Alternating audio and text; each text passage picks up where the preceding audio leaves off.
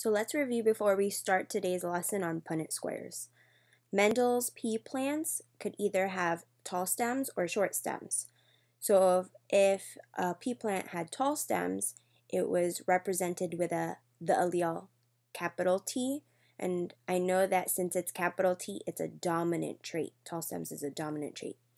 Or pea plants could have short stems, and it is represented with an allele that is lowercase t. So because it's lowercase, I know that short stems are the recessive traits. So the first question is, what is the phenotype of a heterozygous plant? What is the phenotype of a homozygous recessive plant? And what are all the possible genotypes for tall stems? So before we answer the first question, we have to remember that phenotype means the physical trait. So what I'm asking here is, what is the physical trait of that plant? Is it going to have tall stems or is it going to have short stems? Because the genotype is heterozygous, which means it's two different alleles or letters, one's capital and one's lowercase, it's going to represent tall stem. Why is it going to represent tall stem? Because of that capital letter. That capital letter represents tall stem, and it's the dominant trait. Now all I need is one capital letter and it represents tall stem. Now the second question is also asking for the physical trait of that plant, but this plant is homozygous recessive. Now it's homozygous because they're two of the same alleles or letters, and it's recessive because they're both lowercase. So because of that, it's going to be short stem. Why? Because it only has the lowercase alleles, the lowercase letters, to represent the recessive trait for short stem. Now the third question is asking for genotypes. Now remember, genotypes are the combination of two alleles or letters. One letter comes from one parent, the other letter comes from the second parent. And it's asking for, how do we write those letters if we represent tall stems? Now remember, to represent tall stems, you have to have at least one dominant or capital letter. Okay, so there are two answers to two possible genotypes to this. You could have a homozygous dominant genotype, that means two capital T's, or you could have a heterozygous genotype, that means a capital or a lowercase. All the genotype needs is one capital letter, and it represents tall stem. It's really important to know the difference between phenotype and genotype to understand today's lesson on Punnett squares. Because if we know what the parents' genotypes and phenotypes are, we could figure out what the next offspring, what its genotype or phenotype might be. And we use something called a Punnett square to determine that. So here is a Punnett square, it's a diagram, and on the outside is where we would write the parent's information. It's genotype here, okay? And then also here it was showing a picture of the phenotype. It's either yellow or green pods. Now each box inside the Punnett square shows what their next offspring might turn out to be. So it will show the next offspring what its possible genotype is and what its possible phenotype is, what color pod it will have. So I'm going to show you how to use a Punnett square. The first thing that you need to do is identify the allele for each trait. So let's take a look at the example. And then the first example says, in cats, a brown coat is dominant to a white coat. So in this case, brown coat is dominant, so it should get a capital letter. Now we can use whatever letter we want, but let's use the letter B for brown. So for the allele, we're going to use a capital B. For the trait, it will be brown coat. Now white coat is recessive. So we're still going to use the letter B, but we're going to make it a lowercase b. And we're going to represent that as the allele for white coat. Now if you see, let's make it a rule that anytime we see a lowercase or recessive allele, let's just underline it. Okay, so that we can tell the difference. Because some letters, in this case you can see the difference between a capital and lowercase b's, but some letters, it can be hard to tell the difference. So anything that's recessive, just make it, just underline it. Now the next thing we have to do is figure out what the parent's genotypes are. So let's go back to the example. It says a cat with a homozygous brown coat, it mates with a cat with a white coat. So let's take a look at this first parent. This first parent is homozygous brown coat. Homozygous means same, so its alleles in its genotype will be the same, and it's brown coat. Now we already know that brown coat is dominant, so parent 1's genotype, its two letters should be both the same, capital letter B. So it's homozygous and brown, same, and it's capital. Now the next parent has a white coat. So its genotype, its two letters, since white coat is represented by the recessive allele, both of its letters have to be homozygous, the same, and recessive to represent white coat. Now you're going to draw a Punnett square, and on the top you're going to write one parent's genotype. So here parent 1 is homozygous dominant, so I'm going to put a letter in each space. Then on the left side, you're going to put the second parent's genotype, which is homozygous recessive. So I'm going to put a lowercase b in each space. Then the next thing you're going to do is you're going to fill in the inside of the diagram. And this is what the next offspring might turn out to be. So parent 1 is going to give a capital B in this space here, and the second parent is going to give a lowercase b. So the next offspring might have this genotype, capital and lowercase b. It's heterozygous. To fill in this space here, okay, same thing. The parent 1 is giving a capital B, but parent 2 is giving a lowercase b. So this is the genotype that's possible. On this box here, okay, parent 1 is giving a capital B, parent 2 is giving a lowercase b to give a heterozygous genotype. And then in the last one, parent 1 is giving a capital B, parent 2 is giving a lowercase b. And here's the genotype that the offspring might have. So the last thing you'll do is you're going to calculate the ratio of the possible genotypes and phenotypes of the next offspring. So to do that, we're going to have to take a look at the inside of the Punnett square, and this is what the next offspring might turn out to be. So here, for the genotype, there's only one combination. They're all the same. They're all heterozygous genotypes.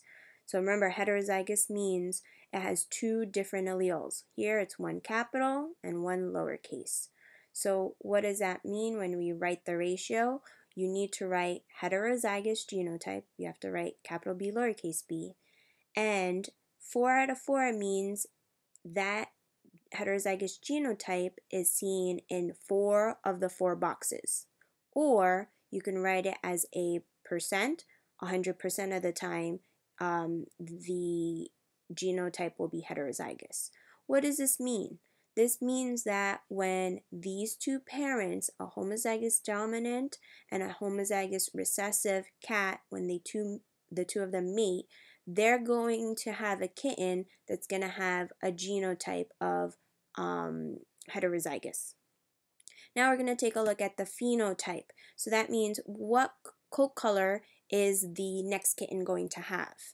So in this case, this box here, it's heterozygous. It has that one dominant allele or letter. So that represents the dominant trait of brown coat. Okay, all you need is that one capital letter and it'll overpower the recessive allele or letter. So that represents a brown coat. Same thing here, it's still heterozygous. That one dominant allele or letter will represent the dominant trait of brown coat. Okay, that's a phenotype. Same thing with these two boxes. They both have a dominant allele or letter, so they represent the dominant trait of brown coat. So how are we going to write that? We're going to write the physical trait or phenotype brown coat. And it happens 4 out of the 4 boxes, so that's the fraction, or it happens 100% of the time. So what does this mean? That means these two parents, their next kitten will have brown coat. There's no other option. So let's look at another example. So here we have a heterozygous brown coat cat, and it's crossed with a white cat. So when I say crossed, that just means it mates with or reproduces with. So the question is, what are the genotypic and phenotypic ratios of the next offspring? So first thing you need to do is always write the allele for each trait. So even though we already know this, it's good to write it down. That brown coat is represented by a capital B because it's dominant. And white coat is a recessive color, and it's represented with a lowercase b. Now we have to find out the parent's genotype. One parent is heterozygous for brown coat. Since the parent is heterozygous, that means it has two different alleles, okay? And one letter is capitalized, one is lowercase. The next parent is a white cat. So we would write that as homozygous recessive. Homozygous meaning the same, and recessive, they're both lowercase, because in order to have white coat, it has to have two lowercase letters. Now you're going to need to fill in the outsides of the genotype with parent 1 and parent 2's genotype. So here for the one parent, it's heterozygous. I'm going to put a letter in each space. The other parent is homozygous recessive, so I'm going to put a lowercase b in each space. And now you're going to fill in the inside. So in this space here, one parent gives a capital B, the other parent gives a lowercase b. This space is the same. First parent gives this capital B, and then the other parent gives a lowercase b. This third spot here, one parent gives a lowercase b, while the other parent gives a lowercase b. And it's the same thing here. One parent gives a lowercase b, the other parent gives another lowercase b. So we have to find out what the offspring will turn out to be, what the next kitten will have as a genotype. Well, now I see two different genotypes. I have a heterozygous genotype, and I see that it happens in 2 of the 4 boxes, or 50% of the time if I wanted to write it in a fraction. So you need to write heterozygous equals, you can write fraction or the percent. I also see a different type of genotype here. It's homozygous recessive. Remember, homozygous is the same, recessive means they're both lowercase, and I see it happening in 2 of the 4 boxes or 50% of the time. So you need to write the genotype homozygous recessive equals, the fraction is 2 out of 4 or 50%. So what does that mean for the genotype? That just means that the next time that these two parents have a kitten, that kitten will have a 50% chance of being heterozygous, or it will have a 50% chance of being born homozygous recessive. So now let's take a look at the phenotype. What is the physical trait of the offspring? Will it have brown coat or white coat? Well, these two boxes here are heterozygous. Okay, they both have one capital B. So that means these two boxes will represent the dominant trait of brown coat. These two boxes here are homozygous recessive. They only have lowercase or recessive alleles, and that represents white coat. So both of those boxes represent white coat. Well, how are we going to write this in a ratio? So I need you to write down brown coat equals 2 out of 4. That means it happens in 2 of the 4 boxes, or it happens 50% of the time. And white coat, same thing. It happens 2 out of the 4 boxes, okay, or 50% of the time. So what does that mean? When these two parents have a kitten, that kitten has a 50% chance of having a brown coat, or it has a 50% chance of being born with a white coat. So let's take a look at another example. So in humans, the ability to taste PTC is dependent upon a dominant gene. And what PTC is, it's a non-toxic chemical, but it tastes really bitter. Now, some people can taste it, and other people won't be able to taste it. So here, a male is heterozygous for tasting PTC, marries a woman who is also heterozygous. What are the possible genotypes and phenotypes of their next child? So first, you need to write the allele for each trait. Since tasting PTC is dominant, it's going to get a capital letter. Now you can choose whatever letter. Let's choose the letter T for taste PTC. So it's going to get a capital letter. Now the recessive trait is not being able to taste PTC. So since it's recessive, it's going to get a lowercase letter. We're still going to use T, but we're going to make it lowercase. Now we have to identify each parent's genotype. So the man is heterozygous and the woman is heterozygous too. So they should have a capital and a lowercase letter because remember, heterozygous means two different alleles. So they need two different alleles here. Now we're going to write down the genotypes of each parent. So one parent is heterozygous, you put a letter in each space. The other parent is also heterozygous, put a letter in each space. And you're going to fill out the inside of the Punnett square. Now this box, it has one parent's giving a capital T, the other parent is also giving a capital T. So in this box we have homozygous, dominant. Homozygous because they're both the same, dominant, they're both capital letters. In this box, we're going to have a capital T from one parent, but a lowercase t from the second parent. And this genotype will be heterozygous.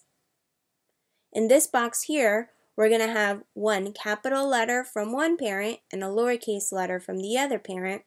And this one will be also heterozygous as a genotype. And then in the last box, one parent's giving a lowercase letter. The other parent is also giving a lowercase letter. This is homozygous recessive. Homozygous because they're the same, recessive because they're both lowercase. So now we're going to figure out what the genotype of the offspring are in a ratio. So here we have three different types of genotypes. So we have to separate them. I only see one homozygous dominant. I don't see this combination of alleles anywhere else. So I'm going to write homozygous dominant, two capital T's, and it's equal to, the fraction is it happens 1 out of the 4 boxes, or 25% of the time. Now the next genotype that's available is heterozygous, and I see that this heterozygous genotype happens in 2 boxes. So I'm going to write heterozygous capital and lowercase t is equal to 2 of the 4 boxes, or 50% of the time. The last genotype that's available is homozygous recessive. Now I only see it 1 of the 4 boxes. So I'm going to write homozygous recessive 2 lowercase t equal 1 out of 4, or in percent it would be 25%. So now we're going to take a look at what do these genotypes mean as a trait. Okay, does it represent tasting PTC or can't taste PTC? So in this first box here, okay, this should represent, yes, it can taste PTC because it has at least 1 capital letter. Well, I see that also in these 2 boxes here. They have at least one capital letter, so that represents the dominant trait of tasting PTC. So that means these 3 boxes shows that it has the ability to taste that bitter PTC. Well, this box doesn't have a capital letter. It only has recessive alleles, and that represents can't taste PTC. So in this case, there'll be that person will not be able to taste PTC, won't taste that bitter taste. So how would we write this as a phenotypic ratio? Well, then we would write the traits, taste PTC or not tasting PTC. Well, tasting PTC, I see it happening in 3 of the 4 boxes, or 75% of the time. Okay, the phenotypic ratio for can't taste PTC, so I'd write that can't taste PTC equals, only happens one of the 4 boxes, or if I put it in percent, 25%. So I want you to try this problem out, on your own. So again, the ability to taste PTC, which is that non-toxic chemical that tastes bitter, it's dominant to not being able to taste PTC. So I want you to create a Punnett square to show a woman who is heterozygous and a man who is homozygous for PTC tasting. So fill out all these parts. So now remember that we already used the allele capital T for tasting PTC since it's dominant. Lowercase t is recessive, so it's for can't taste PTC. Okay, so one person, the woman is heterozygous, so she should have a capital and lowercase t. The man is homozygous for tasting PTC. So remember, homozygous means the same. Since he can taste PTC, both of his alleles should be capital T. We're going to take these letters and genotypes, we're going to put them on the outsides of the Punnett square. So one parent is heterozygous, the other parent is homozygous dominant, and then you're going to fill in the each box.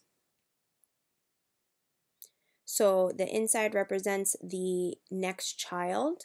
So for the genotype, I see 2 of the 4 boxes are homozygous dominant, or 50%. 2 out of the 4 boxes are heterozygous, or 50%.